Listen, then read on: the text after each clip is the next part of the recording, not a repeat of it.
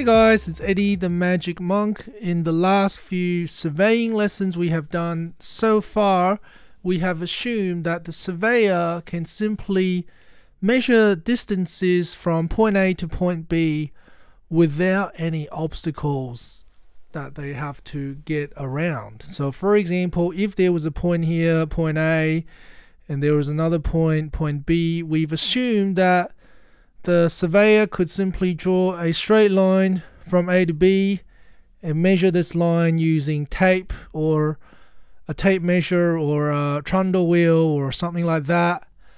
But today what we're going to talk about is what happens if there's an obstacle that they have to get around. So for example, let's say between A and B I put for example a building.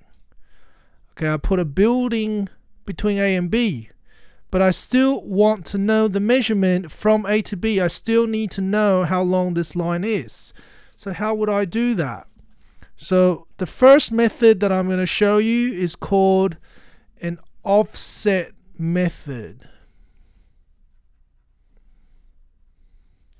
So if you guys remember what the word offset means from the logbook or the field book lesson, is an offset is basically a line that is perpendicular to the survey line.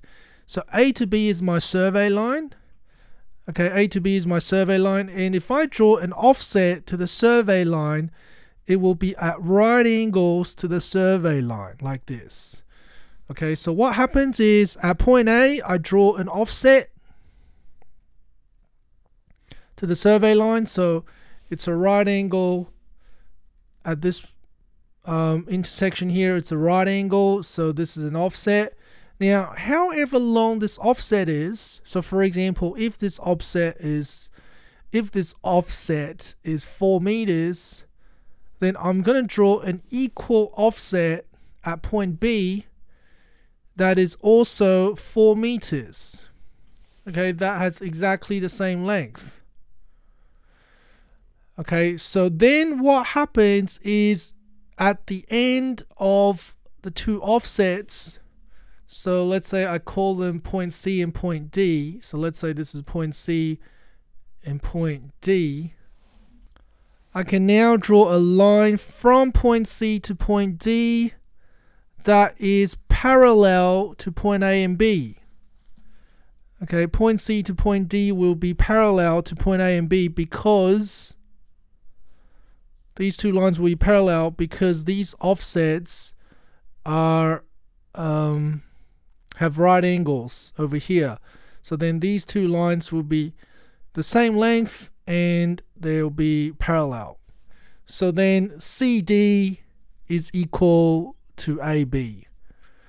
Okay, so what you might have to do, you could be tested on, for example, if CD was, let's say 20 meters, what does AB equal?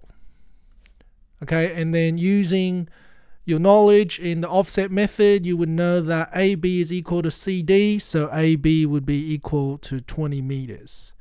You might also be asked to show, to draw the offset, draw the equal offset, draw the parallel line to show that you know what the offset method means. Okay, so that is one possibility you could be tested. And then let's do another method called triangulation method. So let's say there is a river. Okay, and the river is quite deep. I can't just walk across the river. And let's say I want to find the distance between point A and point B. Okay, I want to find out how long it is from point A to point B, the straight line distance. But because I can't cross the river, I have to think of a more creative way. So basically what I do is I walk to the right at a perpendicular angle to the survey line. So this line is perpendicular.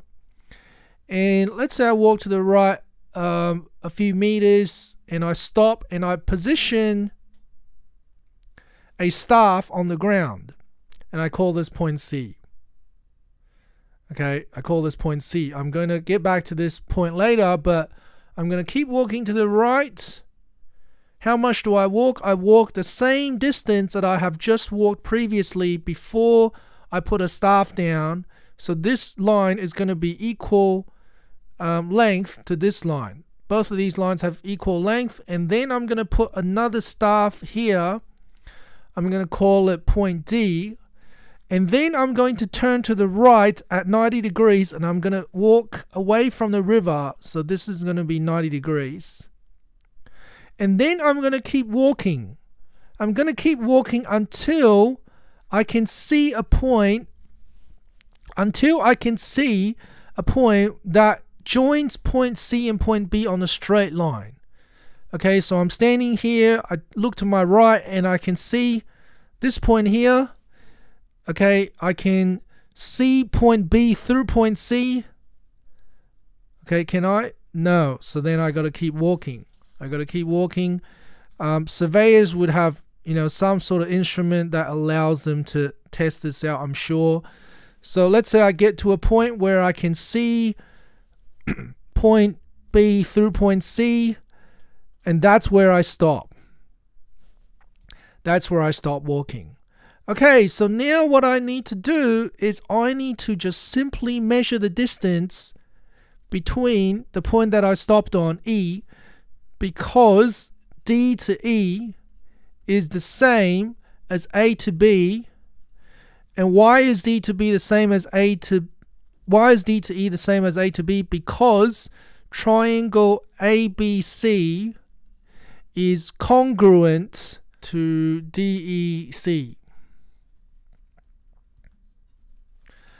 Okay, why are they congruent? Well, you can look up some congruency tests, but it's pretty simple that they're congruent because we have one side that is equal, okay, and we have these two angles that are equal, and we also have these two angles that are equal.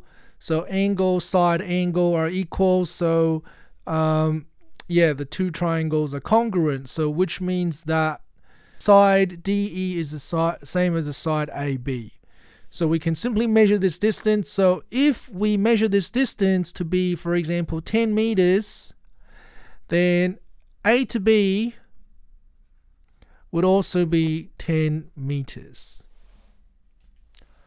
Okay, so I hope you guys have some understanding of the triangulation method and the offset method for surveying around obstacles. See you guys next time.